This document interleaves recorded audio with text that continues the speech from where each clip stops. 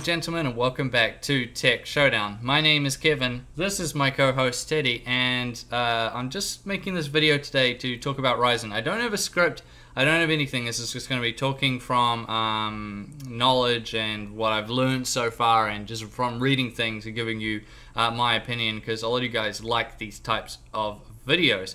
Now, first I just want to say, if you haven't checked out the Tech Lounge, it's a live show I do every Monday in New Zealand and Australia, but it would be Sunday for Americans and Europeans and Canadians. And we do it over on his channel. I'll leave a link in the description to the last one we do, so definitely tune in for those, because this is something we've talked a lot about on the Tech Lounge, talking about these Ryzen CPUs.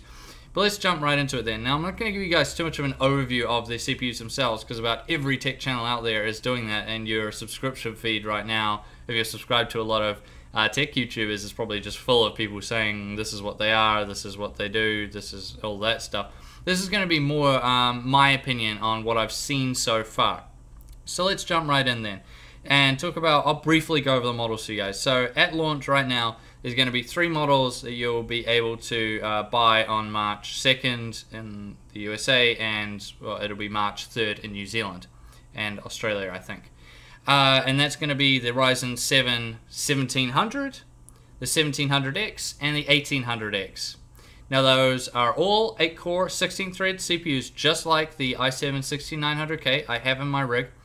So that's good. The main difference there is there's a TDP difference. The 1700 is a 65 watt TDP. The other two are 95 watt TDPs. There's also clock speed differences, which I'll, you guys will be able to see on the screen right now. Different base clocks and boost clocks, or turbo clocks. Well, they're saying, yeah, boost frequency. Okay, whichever one you prefer, whichever term. And there's the X on the end. Now, you may think, well, is the X meaning the ones that you can overclock? No, you'll be able to overclock all 3. None of the Ryzen CPUs will be locked. They're not copying Intel, thank goodness, in that regard. The X refers to XFR, which is their extreme frequency range, I believe.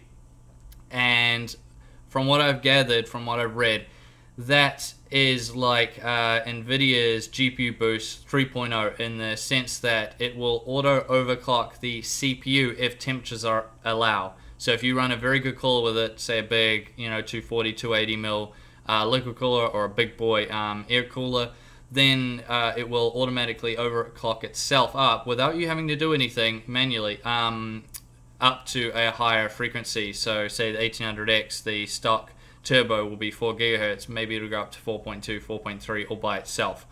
Obviously we'll have to see once we get them and start testing, but that's basically what I've gathered from that so far.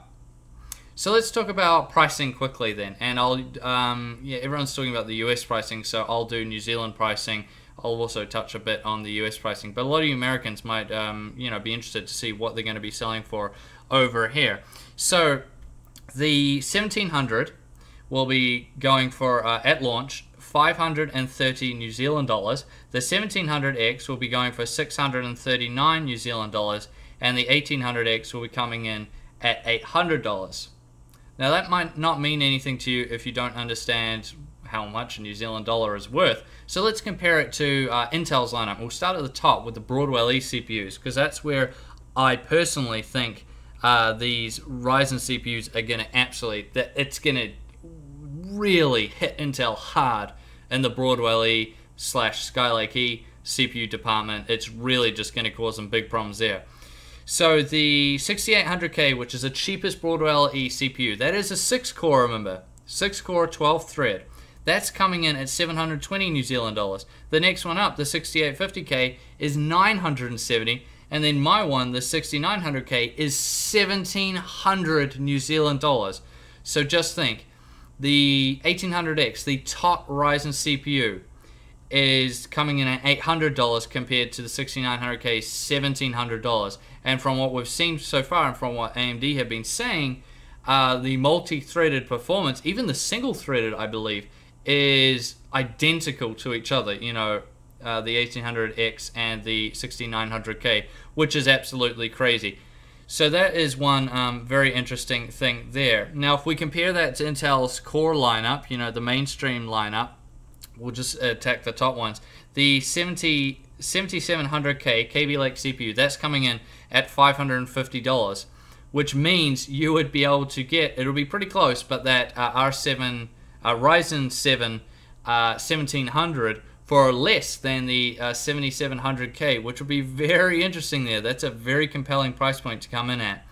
And of course you have the 7600K coming in at $375, but we will be seeing competition with that a bit later on with the Ryzen 1600X, which will be their 6-core 12-thread Ryzen CPU, the Ryzen 5s. That, you know, obviously to go up against the i5s. So yeah, what can we take from that? As I've said, my prediction right now, I think the Kaby Lake, the 7000 series CPUs will survive this. Obviously, they launched and it didn't really blow anybody away in terms of IPC gains and anything else like that. But I think they will retain their position as the fastest CPUs in terms of clock speeds. However, I think Broadwell-E is done for.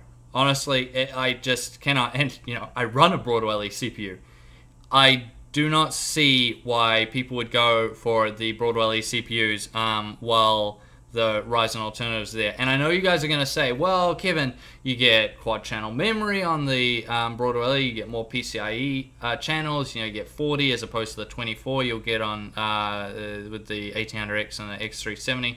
I'm aware of all those things, but I honestly don't see them as compelling enough for the people to spend all that extra money.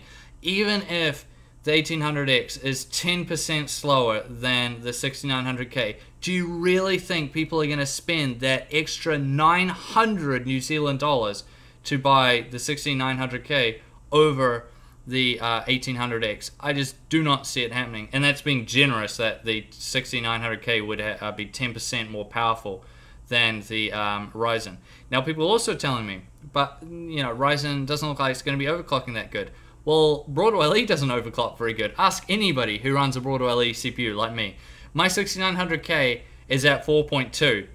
That's not particularly high, and that's not because I'm just running a super safe overclock. I can get it to 4.3, but it's funny there, and it will never go to 4.4 no matter what I did.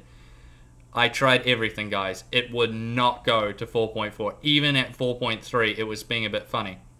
So I just took it. 4.2 was completely stable, so I kept it there because I need the stability, obviously, when I'm doing my benchmarking and stuff. So in that regard, if the 1800X is coming in with the stock clock of 4 GHz, it only needs to be able to go up a few 100 MHz higher, and it will be competitive not competitive, but you get what I mean. It will be able to mirror the 6900K in terms of overclockability. Obviously, we would like more, and with Kaby Lake being crazy overclockers, we'll see how it goes. But this may also change with some of the other Ryzen CPUs coming out. But yeah, just quite interesting there. Another thing, yeah, the overclocking wise, I don't think it's as big of a deal as a lot of people make it out to be.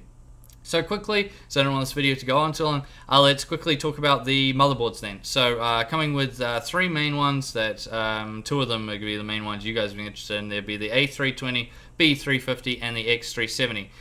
The 320, I doubt many of you guys will actually be that interested in it. Personal opinion, I just don't see it. I see a lot of you guys going towards the B350s and a lot of you guys going towards the X370s. Now, price-wise, let's talk about that very, very quickly now.